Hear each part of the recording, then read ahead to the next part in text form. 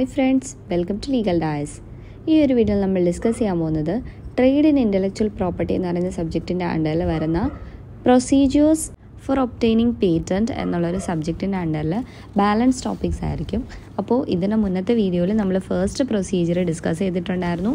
ആ video കാണാത്തവരാണെങ്കിൽ link ഡിസ്ക്രിപ്ഷനിൽ കൊടുത്തിരിക്കുകയെന്ന് check ചെയ്ത് നോക്കുക. അപ്പോൾ ഇതിനകത്ത് നമ്മൾ പറയാൻ പോകുന്നത് സെക്കൻഡ് പ്രൊസീജിയറാണ്, അതായത് പ്രൊവിഷണൽ ആൻഡ് കംപ്ലീറ്റ് സ്പെസിഫിക്കേഷൻ എന്ന് പറയുന്നത്. അപ്പം ഇവിടെ ഈ ഒരു ഇന്ത്യയിലെ ഏതെങ്കിലും ഒരു സിറ്റിസൺ ഒരു ആപ്ലിക്കേഷൻ മേക്ക് ചെയ്യുകയാണ്, അതായത് പേറ്റൻറ്റിന് വേണ്ടി. അപ്പം അയാൾ എന്ത് ചെയ്തിരിക്കണം? Should be അക്കമ്പനൈഡ് with a provisional or complete specification. അതിൻ്റെ കൂടെ ഒരു പ്രൊവിഷണൽ അല്ലെങ്കിൽ കംപ്ലീറ്റ് സ്പെസിഫിക്കേഷനും കൂടെ കൊടുത്തിരിക്കണം.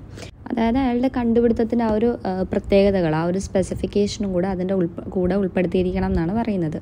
ഇനി ആ ഒരു ആപ്ലിക്കേഷൻ എന്ന് പറയുന്നത് പ്രൊവിഷണൽ സ്പെസിഫിക്കേഷൻ്റെ കൂടാണ്, അതും കൂടെ ചേർത്താണ് കൊടുക്കുന്നതെന്നുണ്ടെങ്കിൽ അപ്പോൾ രണ്ടും വേണം, പ്രൊവിഷണലും വേണം കംപ്ലീറ്റും വേണം. പ്രൊവിഷണൽ എന്ന് പറയുമ്പോൾ ബേസിക്കായിട്ട് ആദ്യം ഇതിനെ പറ്റിയുള്ള സ്പെസിഫിക്കേഷൻ, നമ്മൾ പ്രൊവിഷണൽ സർട്ടിഫിക്കറ്റ് എന്നൊക്കെ പറയുമല്ലോ, അതിനുശേഷം ഒരു കംപ്ലീറ്റ് സ്പെസിഫിക്കേഷനും വേണം.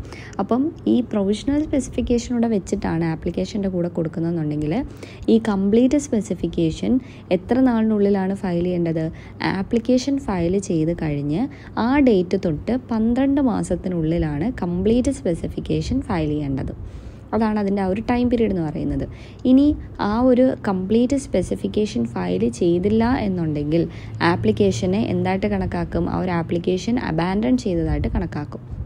ഇനി ഈ ഒരു 12 മാസം എന്ന് പറയുന്നത് 15 മാസമായിട്ട് എക്സ്റ്റെൻഡ് ചെയ്യാം. എപ്പോഴാണ് ആ ഒരു അങ്ങനെ ഒരു എക്സ്റ്റൻഷൻ വേണം എന്ന് പറഞ്ഞിട്ട്, ഡേറ്റ് എക്സ്റ്റെൻഡ് ചെയ്ത് കിട്ടണം എന്ന് പറഞ്ഞിട്ട് കൺട്രോളറോട് ആവശ്യപ്പെട്ട് കൺട്രോളർ അത് അക്സെപ്റ്റ് ചെയ്യുകയാണെന്നുണ്ടെങ്കിൽ എന്ത് ചെയ്യാൻ പറ്റും? 12 മാസം എന്നുള്ളത് 15 മാസമായിട്ട് എക്സ്റ്റെൻഡ് ചെയ്യാം. അല്ലെന്നുണ്ടെങ്കിൽ ഈ ഒരു ആപ്ലിക്കേഷൻ തള്ളിക്കളയും, കംപ്ലീറ്റ് സ്പെസിഫിക്കേഷൻ കൊടുത്തില്ല എന്നുണ്ടെങ്കിൽ. ഇനി അതുപോലെ തന്നെ ഇപ്പോൾ ഒരു ആപ്ലിക്കേഷൻ, ഇതിപ്പോൾ നമ്മൾ പറഞ്ഞ എന്താണ്, ഒരു ആപ്ലിക്കേഷൻ ഒരു ഇന്ത്യൻ സിറ്റിസൺ മേക്ക് ചെയ്യുമ്പോൾ ഒരു കാര്യമാണ് നോർമലി വരുന്ന പ്രൊസീജിയേഴ്സ്. ഇനി ഈ ഒരു ആപ്ലിക്കേഷൻ എന്ന് പറയുന്നത് ഒരു foreign national of A conventional country ആണ് മേക്ക് ചെയ്യുന്നത്. ഒരു കൺവെൻഷണൽ കൺട്രിയിൽ ഒരു ഫോറിൻ നാഷണലാണ് ഈ ഒരു, അതായത് പുറത്തുള്ള ഒരാളാണ് ഈ ഒരു ആപ്ലിക്കേഷൻ മേക്ക് ചെയ്യുന്നത്. അപ്പോൾ അങ്ങനെ വരുമ്പം ഈ പേറ്റൻറ്റ് ആപ്ലിക്കേഷൻ്റെ കൂടെ കംപ്ലീറ്റ് സ്പെസിഫിക്കേഷനാണ് വേണ്ടത്. പ്രൊവിഷണൽ സ്പെസിഫിക്കേഷൻ അല്ല, കംപ്ലീറ്റ് സ്പെസിഫിക്കേഷൻ തന്നെയാണ് വേണ്ടത്. ഇപ്പോൾ ഇത് നമ്മൾ പറഞ്ഞല്ലോ, ആദ്യം ആപ്ലിക്കേഷൻ കൊടുക്കുന്ന സമയത്ത് പ്രൊവിഷണൽ കൊടുത്താൽ മതി, പിന്നീട് 12 മാസത്തിനുള്ളിൽ കംപ്ലീറ്റ് സ്പെസിഫിക്കേഷൻ കൊടുത്താൽ മതി. പക്ഷേ ഫോറിൻ നാഷണൽ ആണെന്നുണ്ടെങ്കിൽ പ്രൊവിഷണൽ വേണമെന്നില്ല, കംപ്ലീറ്റ് തന്നെയാണ് ആദ്യമേ കൊടുക്കേണ്ടത്. ഇനി ഈ ഒരു പേറ്റൻറ്റ് സ്പെസിഫിക്കേഷൻ എന്ന് പറഞ്ഞു കഴിഞ്ഞാൽ ഒരു ടെക്നിക്കൽ ഡോക്യുമെൻ്റ് ആണ് ഡിസ്ക്രൈബിങ് ദ ഇൻവെൻഷൻ. അതായത് ആ ഒരു ഇൻവെൻഷൻ, അതിനകത്ത് എന്തൊക്കെയാണ് അതിൻ്റെ ഡീറ്റെയിൽസ്, എന്തൊക്കെയാണ് കണ്ടുപിടിച്ചത്, അതുമായിട്ട് ബന്ധപ്പെട്ട ബേസിക് അതിൻ്റെ, ഇപ്പോൾ ഒരു പ്രോഡക്റ്റ് ആണെന്നുണ്ടെങ്കിൽ ആ പ്രോഡക്റ്റിൻ്റെ സ്പെസിഫിക്കേഷൻസ് എന്തൊക്കെയാണ്, പ്രത്യേകതകൾ എന്തൊക്കെയാണ്, ഫീച്ചേഴ്സ് എന്തൊക്കെയാണ്, എങ്ങനെയുള്ള കാര്യങ്ങളാണ് നമ്മൾ ഈ സ്പെസിഫിക്കേഷൻ എന്ന് വെച്ച് പറയുന്നത്. അപ്പോൾ പേറ്റൻറ്റ് സ്പെസിഫിക്കേഷൻ എന്ന് പറയുമ്പം ആ ഒരു ടെക്നിക്കൽ ഡോക്യുമെൻ്റാണ്, ഒരു ഇൻവെൻഷനെ ഡിസ്ക്രൈബ് ചെയ്യുന്ന ടെക്നിക്കൽ ഡോക്യുമെൻറ്റിനെയാണ് പേറ്റൻറ്റ് സ്പെസിഫിക്കേഷൻ എന്ന് വിളിക്കുന്നത്. അപ്പം ഈ നമ്മൾ പറഞ്ഞ പോലെ തന്നെ സ്പെസിഫിക്കേഷൻ എന്ന് പറയുന്നത് പ്രൊവിഷണലും ആകാം അല്ലെങ്കിൽ കംപ്ലീറ്റും ആകാം. ഇനി ഇപ്പം ഈ സ്പെസിഫിക്കേഷൻ എന്ന് പറയുന്നത് ഒരു ഇൻവെൻഷൻ്റെ ഇനീഷ്യലായിട്ടുള്ള ഡിസ്ക്രിപ്ഷൻസേ തരുന്നുള്ളൂ, എങ്കിൽ അതെന്താണ്?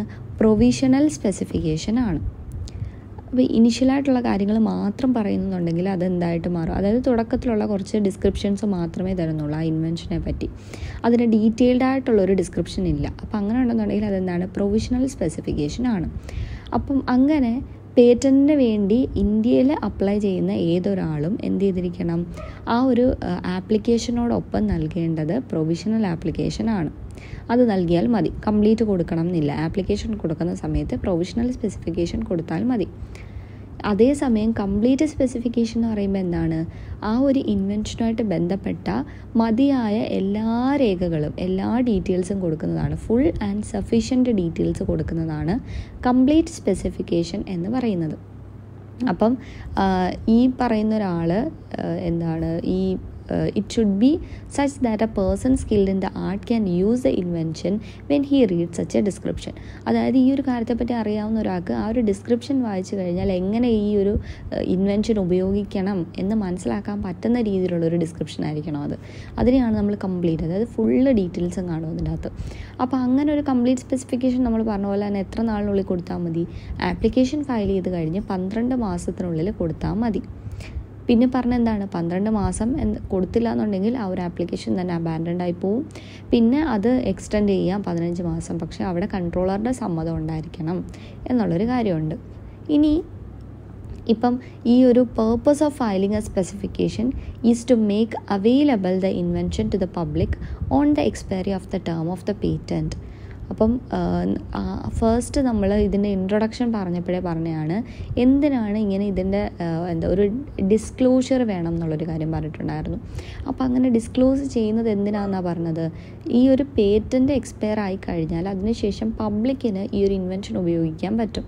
അപ്പോൾ അങ്ങനെ വരുന്ന സമയത്ത് ഇവർക്ക് പബ്ലിക്കിന് അത് കാര്യങ്ങളൊക്കെ അറിയാൻ വേണ്ടിയിട്ടാണ് ഈ ഒരു സ്പെസിഫിക്കേഷൻ ഫയൽ ചെയ്യുന്നത്. പർപ്പസ് ഓഫ് ഫയലിംഗ് സ്പെസിഫിക്കേഷൻ എന്തിനാണ് ഈ സ്പെസിഫിക്കേഷൻ ഫയൽ ചെയ്യുന്നതെന്ന് ചോദിച്ചു കഴിഞ്ഞാൽ ഇതാണ് ഉദ്ദേശം.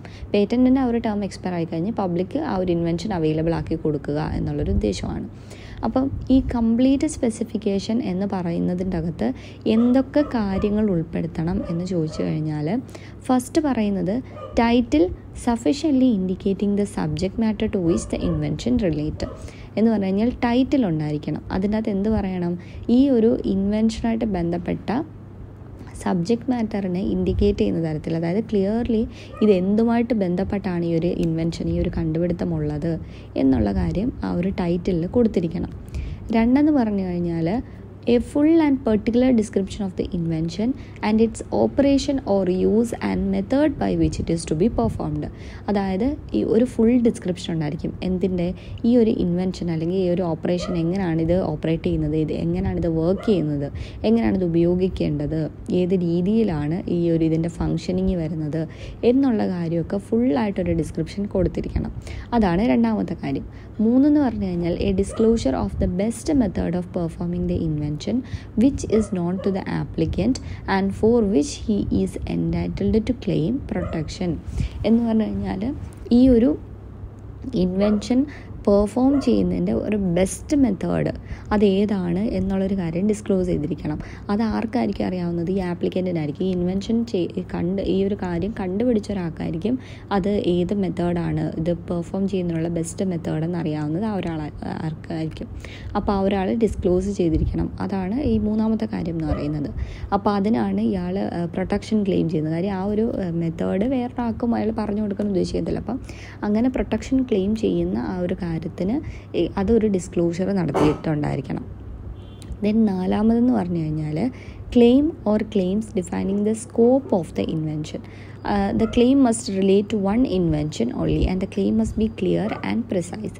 അപ്പം എന്താണ് ഈ നാലാമത് അതിൻ്റെ അത് ക്ലെയിം ഉണ്ടായിരിക്കണം എന്ന് പറഞ്ഞു കഴിഞ്ഞാൽ ഈ ഇൻവെൻഷൻ്റെ സ്കോപ്പ് എന്താണ്, ഈ ഇൻവെൻഷൻ കൊണ്ട് എന്തൊക്കെയാണ് ഉദ്ദേശിക്കുന്നത്, അപ്പോൾ അതിൻ്റെ എക്സ്റ്റെൻറ്റ് എന്താണ്, ഇങ്ങനെയുള്ള കാര്യങ്ങൾ. അപ്പോൾ അത് ഒറ്റ ഇൻവെൻഷനെ പറ്റിയുള്ള ക്ലെയിമേ അതിൽ കൊടുക്കാൻ പറ്റത്തുള്ളൂ. പിന്നീട് ഈ ക്ലെയിം എന്ന് പറയുന്നത് ക്ലിയർ ആയിരിക്കണം, പ്രിസൈസ് ആയിരിക്കണം. അപ്പോൾ ഫസ്റ്റ് പറയുന്നത് ടൈറ്റിൽ, സെക്കൻഡ് എന്ന് പറയുന്നത് ഒരു ഫുൾ ഡിസ്ക്രിപ്ഷൻ, തേർഡ് എന്ന് പറയുന്നത് ഒരു ഡിസ്ക്ലോഷർ ആൻഡ് ഫോർത്ത് എന്ന് പറയുന്നത് ക്ലെയിം. ദെൻ ഫിഫ്ത്ത് എന്ന് പറഞ്ഞു കഴിഞ്ഞാൽ the drawings if any required to B furnished by the controller would also form the part of specification.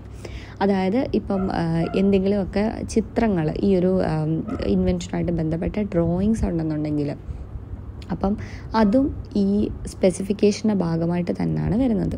Then finally A declaration as to the ഇൻവെൻറ്റർഷിപ്പ് of the invention. ഈ ഒരു ഇൻവെൻഷൻ്റെ ഇൻവെൻറ്റർഷിപ്പ്, അതായത് കണ്ടുപിടിച്ച ആൾക്ക് കിട്ടുന്ന ആ ഒരു ഇൻവെൻറ്റർഷിപ്പിന് വേണ്ടിയുള്ള ഒരു ഡിക്ലറേഷൻ. അപ്പോൾ ഇത്രയാണ് അതിൽ വേണ്ടത്. ഇങ്ങനെ 6 കാര്യങ്ങളായിരിക്കണം ഒരു കംപ്ലീറ്റ് സ്പെസിഫിക്കേഷനകത്ത് ഉണ്ടായിരിക്കേണ്ട കാര്യങ്ങൾ എന്ന് പറയുന്നത്. Title, full description, disclosure, claim, drawings and declaration. ഇത്രയാണ് നമ്മൾ മെയിൻ പോയിൻറ്റ്സ് ആയിട്ട് ഓർത്ത് വെക്കേണ്ടത്. അപ്പം ഇതിനകത്ത് ഇപ്പം നമ്മൾ പറഞ്ഞത് സെക്കൻഡ് പ്രൊസീജിയറാണ്. അതായത് പ്രൊവിഷണൽ ആൻഡ് കംപ്ലീറ്റ് സ്പെസിഫിക്കേഷൻ എന്ന് പറഞ്ഞു കഴിഞ്ഞാൽ എന്താണ്? അപ്പോൾ ഒരു പേറ്റൻറ്റ് സ്പെസിഫിക്കേഷൻ എന്ന് പറയുന്നത് തന്നെ ഒരു ടെക്നിക്കൽ ഡോക്യുമെൻ്റ് ആണെന്ന് പറഞ്ഞു. അതിനുശേഷം 2 ടൈപ്പ് ഓഫ് സ്പെസിഫിക്കേഷനാണ് വരുന്നത്, പ്രൊവിഷണലും കംപ്ലീറ്റും. പ്രൊവിഷണൽ എന്ന് പറയുമ്പോൾ ആദ്യം അതിൻ്റെ ഇനീഷ്യലായിട്ടുള്ള ഡിസ്ക്രിപ്ഷനാണ് പ്രൊവിഷണൽ എന്ന് പറയുന്നത്. അപ്പോൾ ഇന്ത്യയിൽ ഒരാൾ പേറ്റൻറ്റിന് വേണ്ടി അപ്ലൈ ചെയ്യുന്ന സമയത്ത് ആ ആപ്ലിക്കേഷനോടൊപ്പം ഈ ഒരു പ്രൊവിഷണൽ വെച്ചാൽ മതിയാകും. കംപ്ലീറ്റ് ആണെന്നുണ്ടെങ്കിൽ ഈ ഫുൾ ഡീറ്റെയിൽസ് അതിനെപ്പറ്റിയുണ്ട്. അപ്പോൾ ആപ്ലിക്കേഷൻ കൊടുത്തു കഴിഞ്ഞ് 12 മാസത്തിനുള്ളിൽ കംപ്ലീറ്റ് സ്പെസിഫിക്കേഷൻ കൊടുക്കണം. കൊടുത്തില്ല എന്നുണ്ടെങ്കിൽ ആപ്ലിക്കേഷൻ തള്ളിപ്പോകും. പിന്നെ ഈ 12 മാസം വേണം എന്നുണ്ടെങ്കിലും കൺട്രോളറുടെ സമ്മതത്തോടു കൂടി പ്രോപ്പർ റീസൺസ് കാണിച്ച് എക്സ്റ്റെൻഡ് ചെയ്ത് ഒരു 15 മാസം വരെ എക്സ്റ്റെൻഡ് ചെയ്യാൻ പറ്റും. പിന്നെ ഇതിൻ്റെ അകത്ത് എന്തിനാണ് ഈ ഒരു സ്പെസിഫിക്കേഷൻ ഉള്ളത്? പബ്ലിക്കിന് ഇതിൻ്റെ ഇൻവെൻഷനായിട്ട് ബന്ധപ്പെട്ട കാര്യങ്ങൾ ഈ ഒരു പേറ്റൻറ്റ് ടേം എക്സ്പയർ ആയി കഴിഞ്ഞാൽ അറിയാൻ വേണ്ടിയിട്ടാണ്, അവർക്കത് ഉപയോഗിക്കാൻ വേണ്ടിയിട്ടാണ്. പിന്നീട് ഇതിനകത്ത് എന്തൊക്കെ ഉണ്ടായിരിക്കണം ആ ഒരു കംപ്ലീറ്റ് സ്പെസിഫിക്കേഷനകത്ത്, ഇത്രയും കാര്യങ്ങളാണ് പറഞ്ഞത്. ഇനി നമ്മൾ ഇതിനകത്ത് അറിയേണ്ടതെന്ന് വെച്ച് കഴിഞ്ഞാൽ പബ്ലിക്കേഷൻ ഓഫ് ആപ്ലിക്കേഷൻ എന്നുള്ളൊരു പ്രൊസീജിയറാണ്. അപ്പോൾ അത് നമുക്ക് അടുത്ത വീഡിയോയിൽ ഡിസ്കസ് ചെയ്യാം. സോ ഫ്രണ്ട്സ്, നിങ്ങൾക്ക് ഈ ഒരു വീഡിയോ യൂസ്ഫുൾ ആയെന്ന് തോന്നുകയാണെന്നുണ്ടെങ്കിൽ ലൈക്ക് ചെയ്യുക, നിങ്ങളുടെ ഫ്രണ്ട്സിനോട് ഇത് ഷെയർ ചെയ്ത് കൊടുക്കുക, ആൻഡ് ഈ ചാനൽ മറക്കാതെ സബ്സ്ക്രൈബ് ചെയ്യുക.